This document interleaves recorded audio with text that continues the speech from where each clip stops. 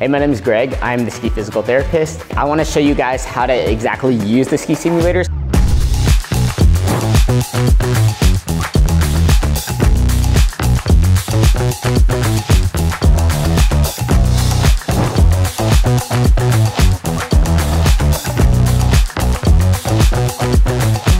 If you have the chance to test it out, I'd really recommend that for you. Since we're here at SkyTech, I want to show you guys how to exactly use the ski simulator. So I'm going to take you through a step-by-step progression that I would take someone through.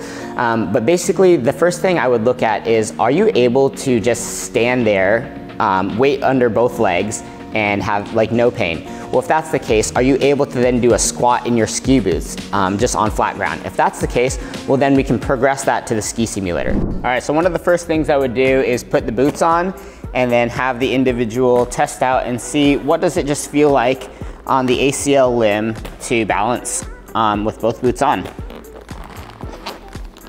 One of the first things I would do is after the client gets their boots on is just have them do some weight shifting and just get used to the feeling of having the boots on again. So forward, back, kind of weight shifting side to side. And you don't want to edge the skis at all, or the boots at all, you're trying to keep the boots nice and flat.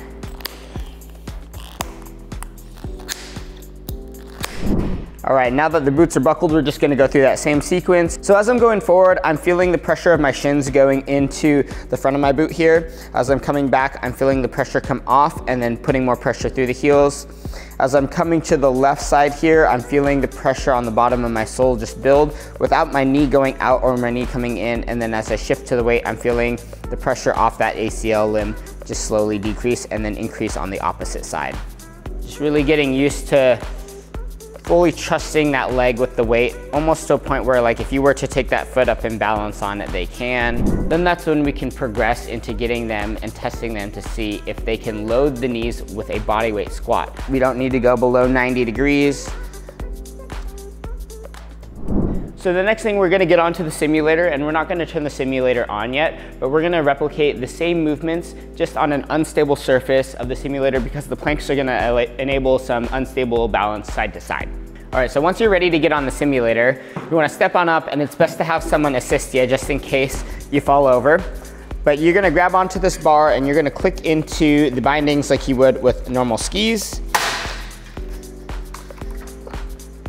We're just gonna first start by just doing some nice knee bends, but I want us to start by holding onto the bar just in case we lose our balance. You can squat through your hips where you're really hinging through there and feeling pressure on the back of the boot, but then I also want you to squat through the knees so you feel that pressure build into the front of the boot. Like right here, you wanna push that right into the tongue of the boot, pushing there, so it's gonna go forward. So not trying to edge at all, we're just going side to side right here, nice and easy. And if that feels good, then we can start just getting on edge while holding on, but just what does it feel like to roll on the inside edge and the outside edge of both skis. So when you're going on the inside edge, you should feel that pressure on the inside of the boot right here, and you should feel that ankle roll inward, feeling your knee dive in and your hip as well. And you're gonna come back to center. And then as you're going out this way, you should feel some pressure on the outside of the edge of this boot.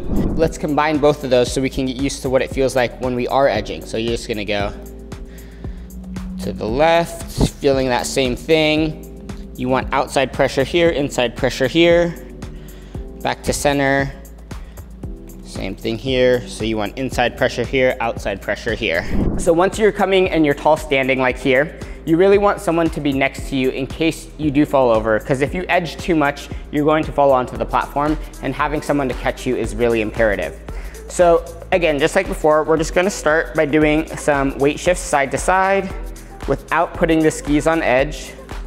So as I put on this one, you feel that pressure build into the foot. As you come here, you feel that pressure build onto the foot. Same thing as on dry land, we can go forward and back right here. And then as I'm coming forward, I should feel that pressure into the front of the shin going forward. Now we can get into challenging our squat. So we're not gonna hold on, but we're just gonna try and get down into a nice athletic position and come back up. Just a little bit more challenge of balance because the skis can have a tendency to want to roll side to side. Both inside, both outside, and it's especially important when doing this one that you have someone next to you so that way you don't fall over. And try not to lean all the way to the side. You're trying to stay nice and upright over the skis as you're bringing the skis onto edge with the knees and the hips. All right, so one cool thing about the machine is that you can actually see your edge angle. So as I'm putting this right ski on edge, we can see that this number is increasing and then it's decreasing. And through the duration of when the machine is on, it's going to be able to track how much our edges are angled.